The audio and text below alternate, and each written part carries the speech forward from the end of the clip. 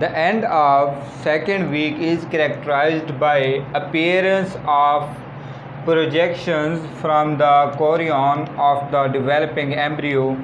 These projections are called primary chorionic villi. You can see that small projections are appearing. These protrusions are referred to as primary chorionic villi. These villi are very important.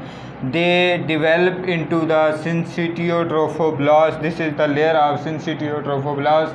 These primary chorionic villi forms columns with the syncytial layer, the syncytiotrophoblasts. You can see here that they will develop and forms columns. The extra embryonic mesoderm is divided into two parts. One is the extra embryonic somatic mesoderm and the other is the extra embryonic symplectic mesoderm. Extra embryonic mesoderm lining the cytotrophoblast and this part surrounding the amnion is called the extra embryonic somatic mesoderm. There are this and this. The other part surrounding the primary umbilical vesicle is called extra embryonic symplectic mesoderm.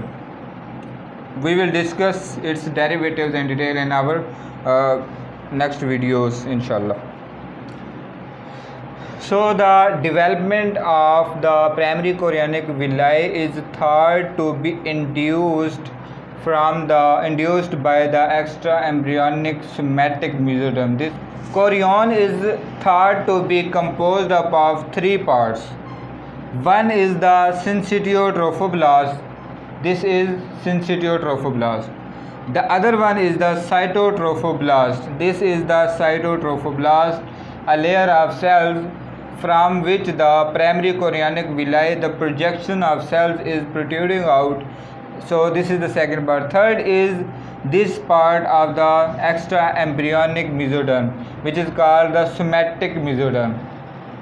This is so extra embryonic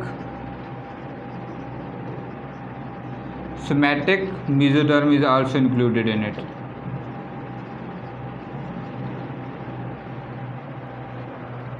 So this is the chorion containing mesoderm, cytotrophoblast and syncytiotrophoblast. This is the chorion. Amnion, embryonic disc and primary umbilical vesicles are suspended in this sac through the connecting stalk. Means these structures are suspended in this sac. This is the sac through this stalk. This is the connecting stalk, so it connects. You can if this is the chorionic sac, these structures are suspended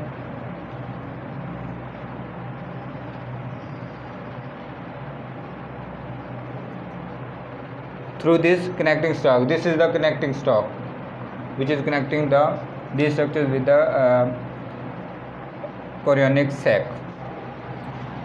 The extra embryonic coelom is the primordium of the chorionic cavity. And now see what happens with the primary umbilical vesicle. In humans, primary umbilical vesicle is preferred over yolk sac because in humans it does not contain the yolk. So yolk sac is preferred to be called primary umbilical vesicle. So with the passage of time, this primary umbilical vesicle pinches, and due to this pinching it is reduced in its size like this, and this part, which is called remnant of the primary umbilical vesicles, moves from here and goes there. This is the remnant of the primary umbilical vesicle, and so the extra embryonic coelom is cut off.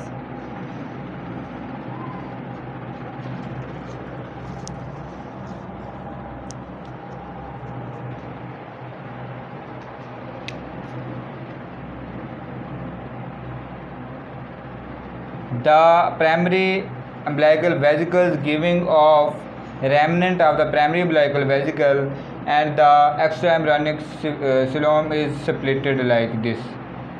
Now it is also surrounding the remnant of the primary umbilical vesicle. It was all about the second week of human development, means when the developing embryo is of 14 days, it still contains bilaminar disc. This is the bilaminar disc. If we have a cut section of this structure here, you can see this is the cut section of bilaminar disc from here. You can see that it contains two layers. One is the epiblast and one is the hypoblast. This is amnion, epiblast, hypoblast, and you can see that a few cells in the hypoblast, they enlarge and form a circular disc-like structure, and this is called the precaudal plate. You can see that other cells are normal, but these are expanded cells. So this precaudal plate is formed at the end of the second week, means at 14th day. This is the primordium of the mouth of fetus. Mouth will be formed from the precaudal plate.